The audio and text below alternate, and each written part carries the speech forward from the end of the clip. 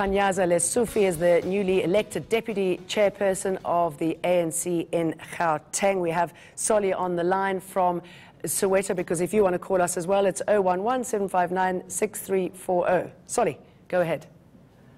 Mr. Lesufi, I'm very much disappointed about your statement that we've uttered just now about Kedani Mashangu and the person who was a chief whip before. They were not supposed to be elected again. That is very, very wrong, really. I'm a member of ANC also. That disappoints us. Thank you very much. Bye. Thank you, Solly. Well, I accept that, but the reality is that going to conference, their membership was not terminated. They were full members of the African National Congress. And when we were at conference, we gave a report on how we've handled the matter. And at conference, it was quite clear that delegates were not happy in the manner in which this matter was handled. They then instructed us, as the new leadership, to go and speedily attend to this particular matter. So on the process of membership and procedure, it was very, very difficult to say, no, you can't stand, because we have not exhausted that process that will remove their membership. And the constitution of the ANC is quite clear that every member in good standing has the right to nominate and be nominated. So within that particular context, we felt that this should be handled in that fashion. But now that conference has instructed us, and now that South Africans have expressed their views, and now that even members of the ANC like Solly are saying that this matter was not appropriately handled, we are requesting, politely so and respectfully so, allow us the necessary space for us to go and attend to this matter. When we come to society, because we want to be a party that listens to society. You can't be a political party that does not listen to its members. Okay, well, I think society has spoken out. And when society expresses a view, we will indulge in that particular view and come back and present our solution to that. Okay, let's talk about corruption as a whole. I mean, if we've got these issues within the ANC in Gauteng, how do you deal with corruption on a daily basis? How do you get the message out there that it's not acceptable? Show me any government except this government that there's a corruption-busting agencies and institutions. Yeah, but I'm asking you, I mean, clearly it's a big problem. I'm not focusing on, we've dealt with the topic now within your party members there, but, you know, on a day-to-day basis, how is the party going to deal with corruption? I mean, how do you get your following and your support back? Conference spent time on it, and conference directed us, no cover-ups. Conference directed us, no status. Conference directed us, regardless of any position anywhere. If you are found to be corrupt or engaging in corrupt activities, we must show you the door. Conference directed us that all corruption-busting institutions should be strengthened.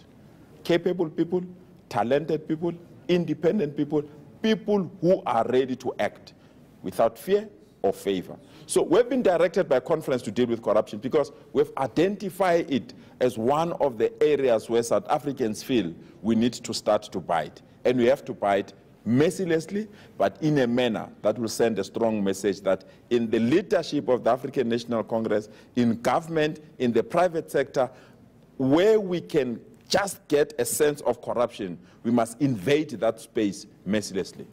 Ramonti is on the line from Soweto. Go ahead, Ramonti. Yes. Dr. Panyaza, how are you? I'll be fine one day. How are you? I'm all right. Yeah, I would like to find out what is the plan of the ANC with regards to elections next year, 2019, especially if we experience a coalition. That means the ANC not getting more than 50%, getting less than 50%. What are your plans? What do you plan to do in a way? Let's take a case study of City of Joburg, what is happening, EFF, ANC, and DA. Similar things. Let's say we have similar results. What are you going to suggest or whatsoever? Thank you.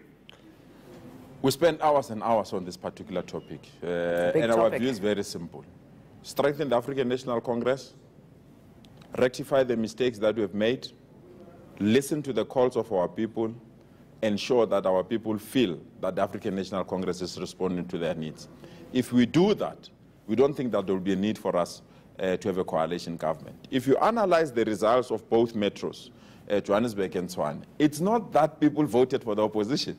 actually in Johannesburg, the leading party was the African National Congress, is that we didn't win enough to form our own government. So it means that we need to rectify those particular mistakes, strengthen the organization, select the best to represent us in government, and on that basis, we really believe that our people will vote for the African National Congress. So we'll spend time there, and we really believe from now on, when we unveil all the strategies that we have arrived at that conference, people will be excited that the real African National Congress that listens to our people is back, and we want them to understand that we want to serve them better.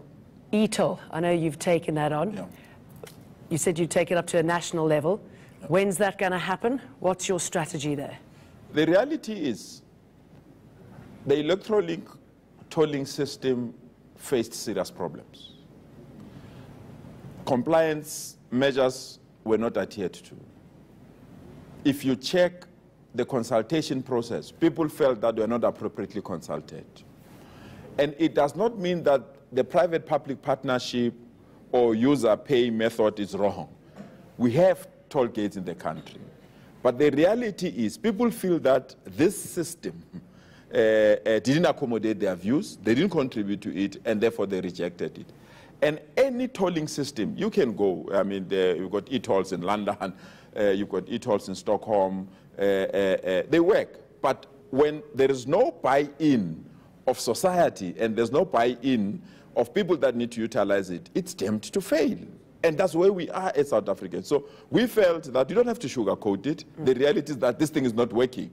Any so let's chance engage of getting the money back? And let's engage those that can assist us to reach this particular decision to do so. But as the African National Congress in Gauteng, we have taken a clear, conscious decision that the e-tolls must be terminated and be terminated immediately. And any chance of getting the money back, or is that an expensive lesson? That's the part that administratively the state must deal with it. But politically, we really feel that the e-tolls must be terminated, and not any other day, but immediately. And we really believe that that's the decision that we'll communicate it to those that work with us around this particular issue. Another big issue, obviously, in this country is what's happening at schools around the country. You were involved in the Limpopo textbook scandal. You were the education spokesperson. I mean, I know, I mean, that was horrific, wasn't it? What was learnt from that, and what can improve the education here in the country so that everybody can get it, so that everybody can have school books? Well, the good thing is that out of that particular lesson, we published what we call norms and standards. Norms and standards explain the minimum norms, what need to happen in each and every school. The issue of textbook, appointment of teachers, infrastructure, and all other related matters. So from the lesson that we picked up in Limpopo, the country has benefited because those norms and standards have been introduced. Yes, there's a recent case now in the Eastern Cape that is taking us backward. I'm quite convinced that the national minister is going to deal with it so that there's appropriate infrastructure and that the provision of services such as the textbooks, furniture, appointment of teachers is done in a manner that our country can compete with the best in the world. We've got another caller from Witbank, an anonymous caller. Go ahead. Hi, good evening, and your guest there. The question that I'd like to ask Panyaza Lesufi is that, is it correct to have Dani Mahlangu in a senior position of the African National Congress, yes or no? The question is based on what we want to do as South Africans. To give the president a chance because we know he's the right person who can change the country and develop the economy of this particular country. Because this person, she led a campaign to murder our own people. And it is heartbreaking, but Africans cannot forget so easily. Thank you. I didn't pick that up, unfortunately. I also picked up a few points. I think he was talking about the level of crime in the country and how people are being affected. And correct me if I'm wrong, Anonymous. No, crime is one area that we need to attend. Yeah. There's no way, especially in this particular province, that we can leave crime unattended.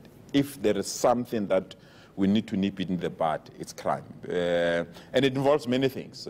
Conference identified various structures. The law enforcement agencies, we really believe that need to be radically structured. The registration of either firearms, motor vehicles, and also people that are coming into our province, into our country. So there is a proper strategy that we adopted at conference. I think next month in August, we want to release our resolutions. I think people will see from those particular resolutions that we have taken decisive steps to deal with some of this aspect, especially the issue of crime. We really believe that the level of crimes in our province, they're completely unacceptable. Let's go back to schooling, because I wasn't finished there. The level of racism that we are seeing in schools, and I know it's something that you've been involved in, and you've had many conversations with the schools involved. Why has it got to this point, do you think? And how worried are you that children at a young age are already experiencing this sort of racism? If you thought non-racialism with the smooth transition, we're going to be wrong. We are wrong, and we are going to mislead society that non-racialism is just going to be a walk in the park and everyone will embrace non-racism. This country faced the fiercest form of racism, and there are some people, directly or indirectly, benefited out of it. And for them to change is going to take us time. But we must persuade, and persuade. And how do you persuade? What's the key here, do you think? Through discussions, using legal means like the courts and other processes. We've scored victories. We've scored many victories. It's only few people that still believe that the color of the skin is a direct benefit. And majority of them are hiding behind the broomstick because we can see them.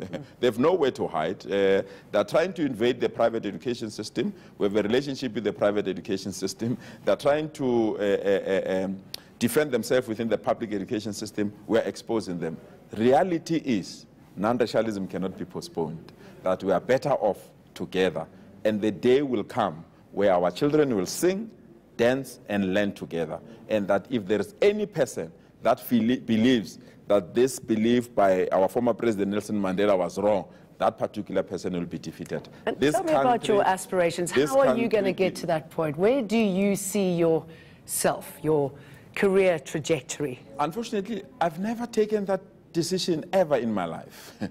I'm a product of the African National Congress, and my career has been dictated by the African National Congress. And I doubt that the African National Congress can take me where they feel I don't have the capability, the talent, and the skill to be. So where I stand, I'm handing over, literally, both my future and my aspiration to this noble movement called the African National Congress. Because you didn't accept the nomination into the ANC National Executive Committee at Nasrec, and I knew a lot of people were disappointed in that. They thought that that's what you should be doing. Because I don't want to rush. You feel you've still got a lot to learn? Yeah, I'm still young, relatively, and there's no need for us to rush. But besides, we have made a huge investment in the education space in Gauteng, and I felt that if that investment is not appropriately protected, it really might yield the undesired outcomes, and that's the reason why I felt I should be here. But if you look at the National Executive Committee of the ANC, I mean, we've got capable men and women that are representing us there, and I think they enjoy our support, in particular our president. I really feel that our president is doing very well. And what sort of support is needed for the youth in the ANC? We have to. Let me tell you, that's the future. If the African National Congress can't develop a mechanism to hand over the baton to young people, ensure that there is a generational mix in terms of leadership within the structures of the African National Congress, invest in the skills development of young people, because we need to be part of the international community. We can't be consumers of products.